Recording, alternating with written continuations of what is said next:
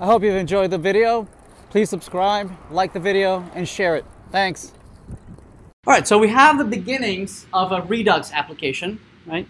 And we focus on just setting up the plumbing of going from one component, generating, dispatching an action, the action trigger being handled by a reducer, the reducer generating a new state, storing that new state in the store, and then the store being provided to an application.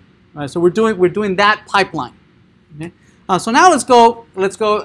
Now we want to be able to render that new state somewhere. Right? We want to see it be actually rendered in some elements. Right? So what we're going to do is that we're going to kind of do go the other way around. Right? We want to map somehow. We want to make the mapping between the state that is being generated in the store. I want to map that state information to the React world. Right? And the way the React world receives any of the data typically is through properties that are passed in as argument of the components. Right? So there has to be some mapping between these two worlds. Right? And again, Redux is not specific to React. Right? So there's some magic that needs to happen, right, to map those two worlds. Right? The state that is being generated by a reducer, somehow that needs to be mapped to properties in components. Right, so let's do that. So first, we'll need to go back to the component, so whatever component you're working in, and declaring a property, some property, so that I can pass you data. And presumably you're going to render that data somehow. Okay? All right, so I'm going to grab that some property, and I'm going to go back to my component. Here's my component, and that's some property. There it is. So some component property. I'm still have my dispatcher, right? And we're going to render it. Let's render it maybe as an H1.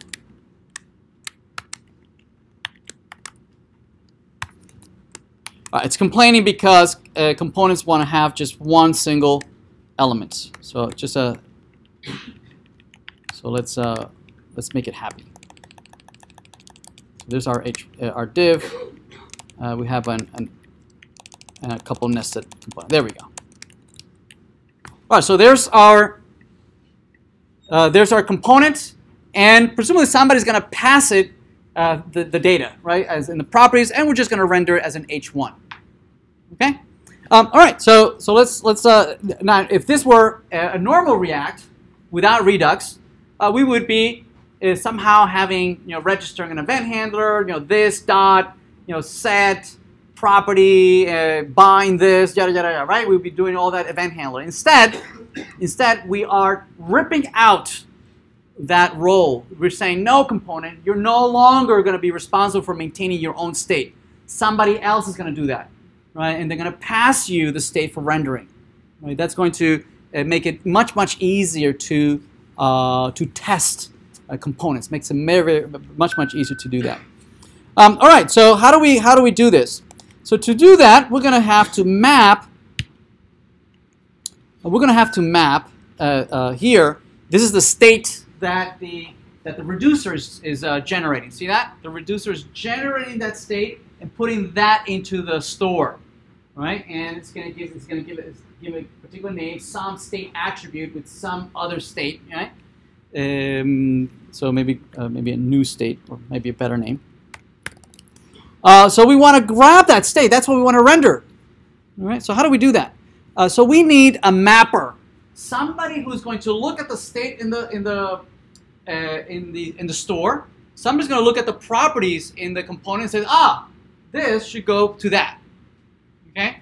Right. So the connect that we looked at earlier is going to allow us to do that.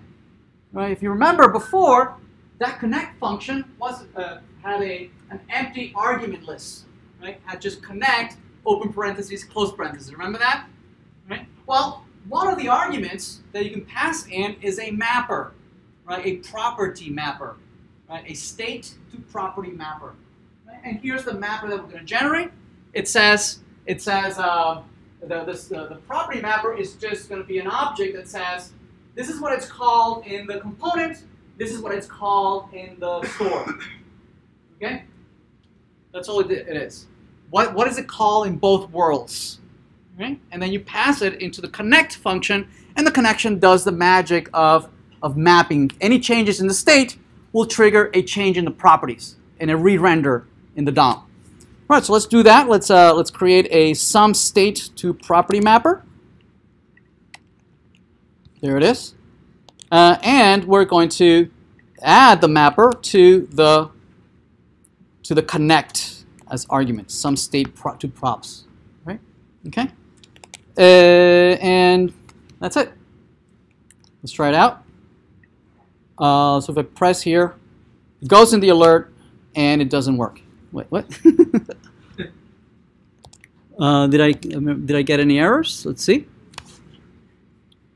I didn't get any errors.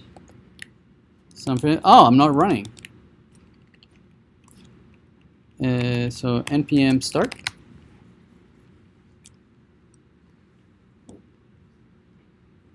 That would help. It's running.